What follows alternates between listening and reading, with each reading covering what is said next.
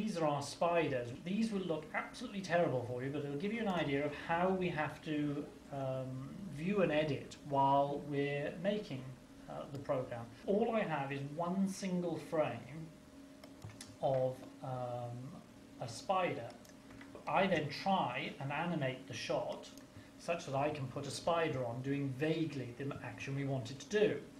So the spider will come out, hatch out of the orb and then disappear off.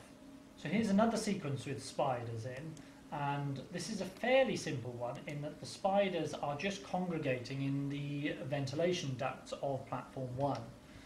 So I've got a straightforward shot of a ventilation duct, and then there's a shot of Rose's hand. She's being trapped by one of the spiders and scanned, and we use a little laser pointer to make the mark that the eye of the spider will make. And what I do is I add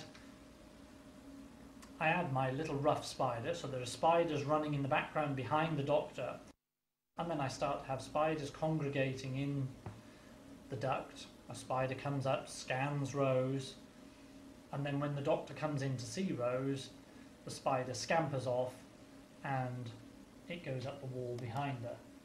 So you have to be able to anticipate how the story will look when you've got the real spiders moving.